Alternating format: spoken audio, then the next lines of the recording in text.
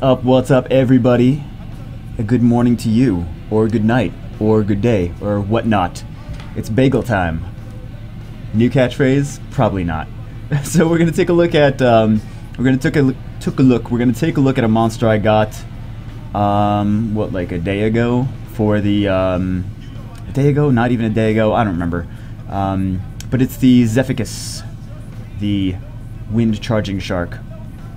So this I got in the Saturday morning summons, the video right before this, and then I awakened him and made him into a 5-star, and I was just gonna make him food. Well, I was gonna make him food, and then I was like, let me check him out. So I awakened him, and I was like, interesting. So one of the cool things is, of course, he's a charging shark. His skills are easy to upgrade, even though I only have one so far.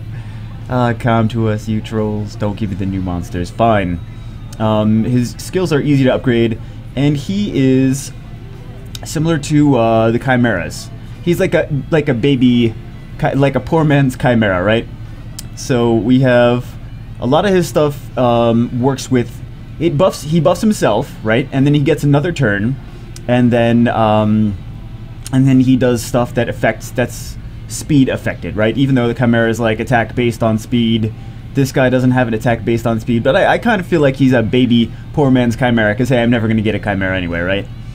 So yeah, let's take a look at his skills.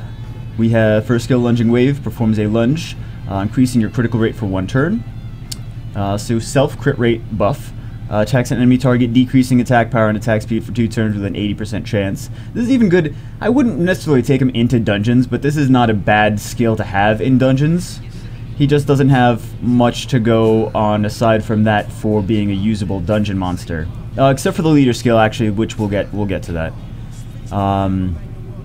So like I said, yeah, decreasing attack power and attack speed. This could be good for like maybe even Giant Speed 10 is what I was thinking, and then call upon the power of the sea to increase the attack power and attack speed for 3 turns. It's just you though. If this would definitely be a Giant Speed 10 monster if this was everyone. So attack speed buff plus attack power buff, oh my god, that'd be awesome, right? But we do have the leader skill, increase the attack speed of ally monsters with wind attribute by 23%. This could be good in Giant Speed 10, because we do have the Orochi that people like to use as a leader for Giant Speed 10, but Orochi also does dots.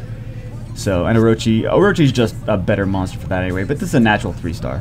But I saw some of the damage this guy was doing. He buffs his crit rate, right, and then he buffs his attack power, so that's not bad, right? And then speed buff and speed decrease for them. So let's take a look at. Man, I talk too much. It's 3 minutes already. 3 minutes already. So let's. Yes, well I would have done that too. So let's drive. Nice. And this is Garand Forest 1 Hell. And this is with no upgrades to the skills too.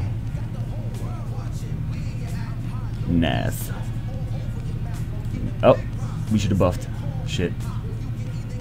Damn. Shit, damn. What's the matter with me, right? Oh, let me, I know some of you people's like that. You want to see what skills I'm using and the cooldown times and stuff like that. I'll try to remember more often. I hope. No promises. No problem. Oh, why didn't we buff? Buff, buff, buff. But yeah, since this gets another turn, the cooldown is actually not too bad. So we do have him on Violent 2, but he does get another turn. So see, we buff, and then we get another turn. Let's take this bad boy out first. Actually, no, I think we take the ones on the sides out first, right? Yeah. I think they're gonna die first.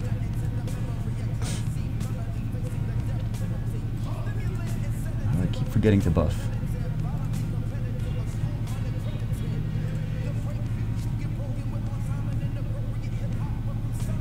So I mean, it's a 5-star. He does have runes on him. He's got violent guard, just because I had the guard runes.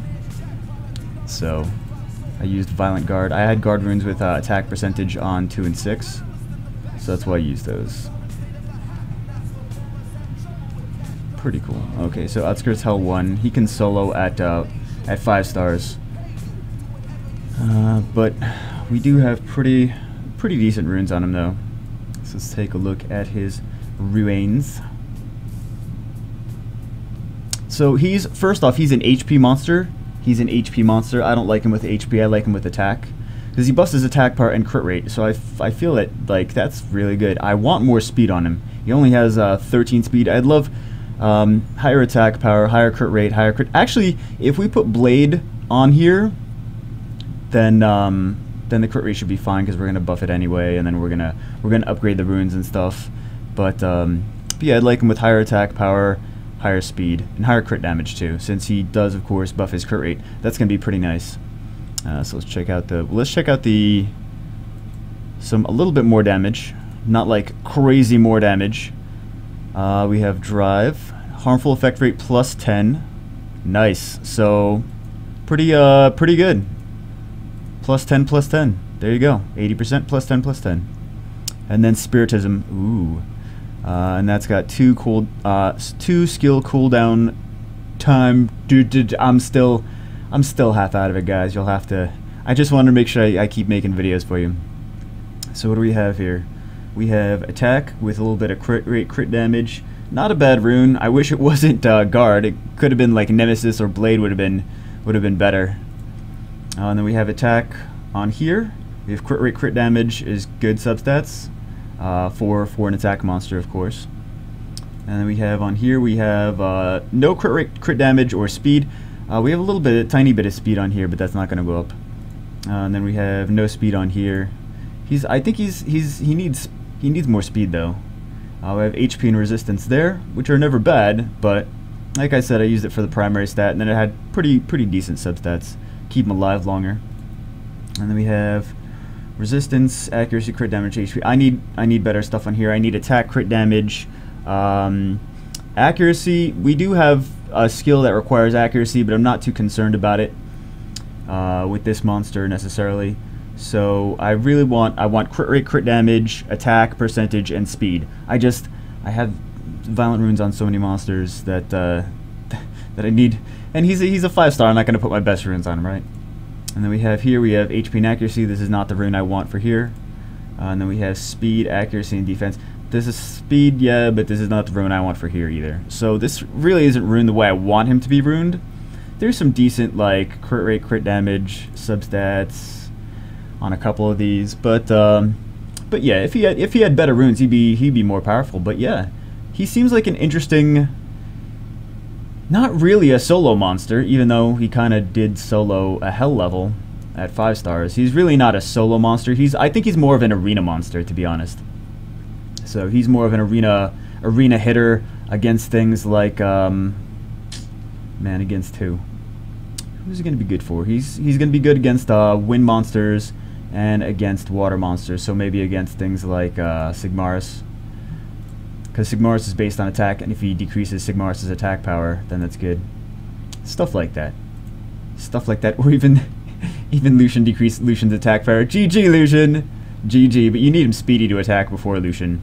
He does have the speed, like I said, he does have the speed leader skill, and you can use that anywhere.